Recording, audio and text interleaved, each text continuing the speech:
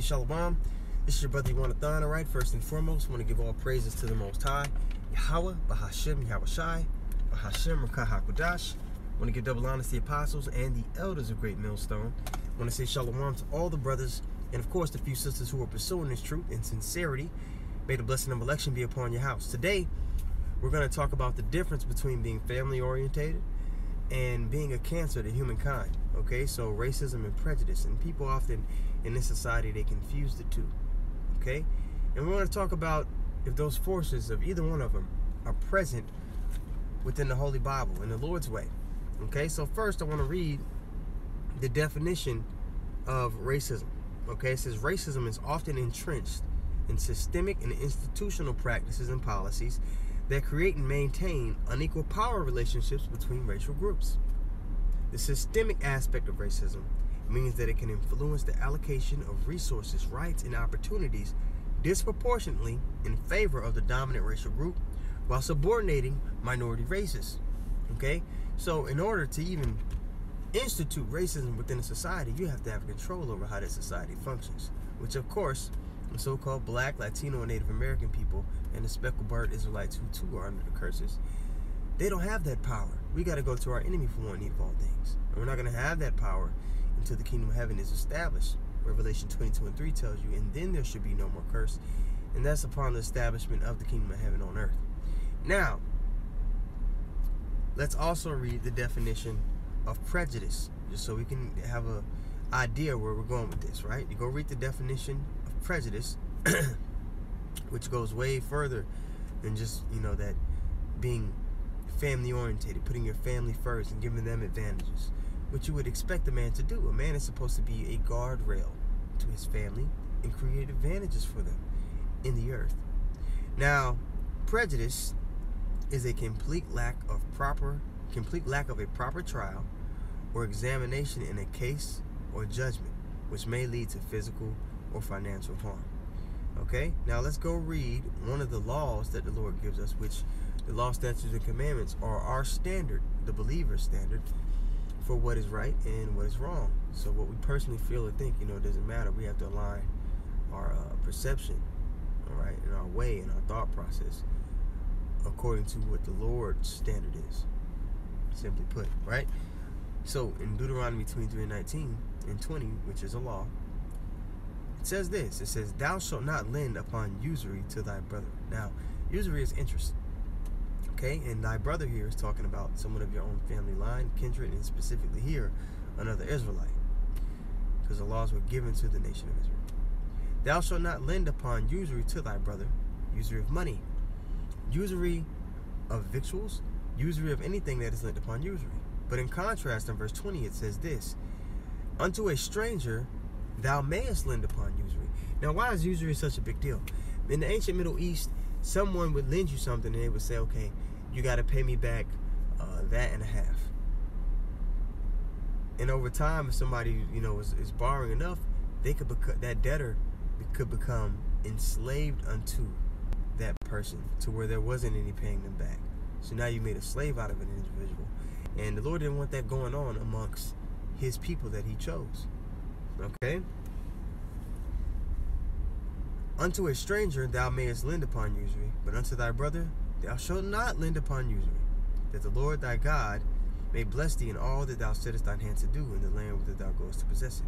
Now you're listening, like, well, maybe listen and be like, well, brother, isn't it harming them financially? Wouldn't that be prejudice?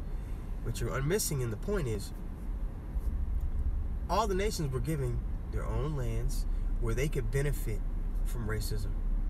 They were supposed to be having their own, land where they had their own government and things going on to where they could benefit from a group of people putting them first, their family putting them first. Everybody's supposed to have that to go back to. All right? So if you had to go out your way and borrow from another people, you knew to expect usury. You knew to expect it to be on interest because you have nothing to do with those people. Doesn't mean that they're gonna beat you and treat you like shit. It's just they're gonna put their own kind first. What do you expect them to do? Their family. Now, prejudice, again, that's what goes on here in America. That's what goes on for the Israelite in the society in general. Okay, you're looked at as guilty in situations of judgment before you're even questioned, or before evidence is even brought. You're guilty until proven innocent. Okay, and in our law, regardless of who you are, we're supposed to judge righteous judgment. We're not supposed to be respecters of persons in judgment. So that's different from racism. Giving somebody the family discount, giving them advantages to succeed in society, is different from placing judgment on a person without even having the facts straight. Okay, so let's go get that law. We're not supposed to be a respecter of persons in judgment.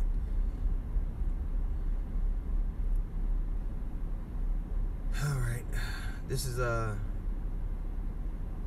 Leviticus 19 and 15. You shall do no unrighteousness in judgment. Thou shalt not respect the person of the poor, nor honor the person of the mighty, but in righteousness shalt thou judge thy neighbor, which again is your brother. But that applies to people in general. You're supposed to judge righteous judgment, man. Deuteronomy 1 and 17. You shall not respect persons in judgment, but you shall hear the small as well as the great. You shall not be afraid of the face of a man, for the judgment is God's, and the cause that is too hard for you, bring it unto me, and I will hear it.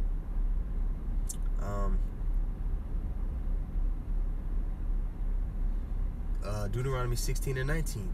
Thou shalt not wrest judgment. Thou shalt not respect persons, neither take a gift, a bribe. For a gift doth blind the eyes of the wise and pervert the words of the righteous. All right, so being a respecter of persons in judgment is wicked, which prejudice often revolves around that, man. There's no fair trial. There's no getting the facts straight. There's no due diligence in weighing the matter. It's, oh, this person is a part of this group, or I perceive this person this way, they must be wrong. You know what I mean? So that's off. But racism, setting up advantages for those of your own tribe or clan or family line, the Lord is for that. It's written in the law. There were, that, hey, you're not supposed to put your brother in a bind or a hold. But if you want to lend an interest to another nation, you can. And that's just one example. We can go all day with examples of the Lord encouraging us to be for our own. All right. The Lord's for His own. You understand? He's only dealing with one family of people. Amos 3, 1 and 2. You only have I known of all the families of the earth. You go to let me pull this up real quick. Whenever you hear us, bring up the fact that the covenants are for the nation of Israel, and we're going to receive, immortal bodies in the kingdom of heaven, that's only for the nation of Israel. That's not for everybody. Okay, so again, there's a putting the family first, giving them benefits that no one else will get. It's there. It's written.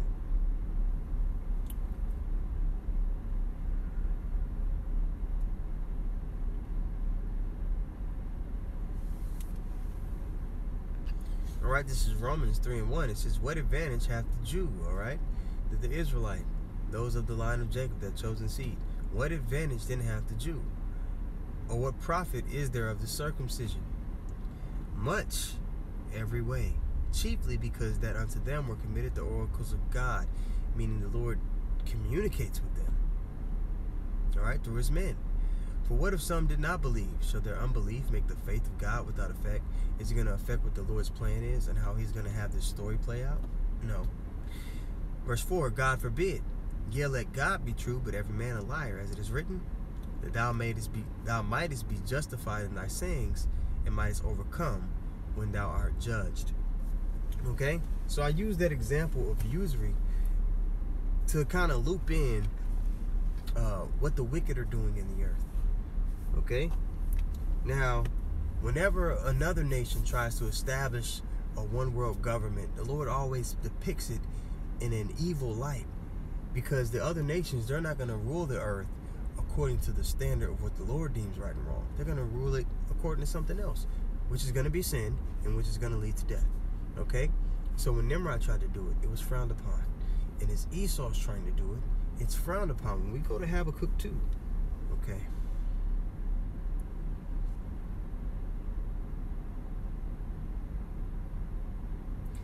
All right, you go to Habakkuk 2, and we'll start at verse, you guys know where I'm going. Start at verse 4. It reads, 3, for the vision is yet for an appointed time, but at the end it shall speak and not lie. Though it tarry, wait for it, because it will surely come, it will not tarry. Behold, his soul which is lifted up is not upright in him, but the just shall live by his faith. And we know this is talking about, the wicked, how they move contrary to everything that the Lord decrees is upright. Verse 5, yea, also because he transgresseth by wine. When you go to Isaiah 29:9, it talks about they stagger but not with strong drink. Okay, this is talking about the philosophy of the man, not the literal wine that you drink. It's talking about the way that a man pushes.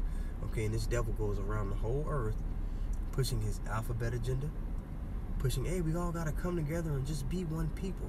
And it's not for the reason that you think. He pushes democracy, and he lends to every nation. He sets up a central bank, and he lends to them on usury, on interest. You are young. Your lives are before you. You got to fight. Fight for yourselves. Fight for our people. Mama, I have to cheat the tax collector before my own children. So work and strive for money. Money is power. Money is the only weapon that the Jew has to defend himself with. Oh, Mama. You are 5 brothers. I want you each to start a banking business in a different country. One to go and open a house in Paris, one in Vienna, one in London. Choose the most important centers. In your day, there will be many wars in Europe.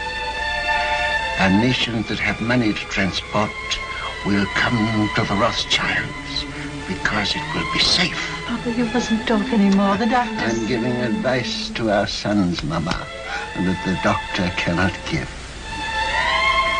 Remember, unity is strength.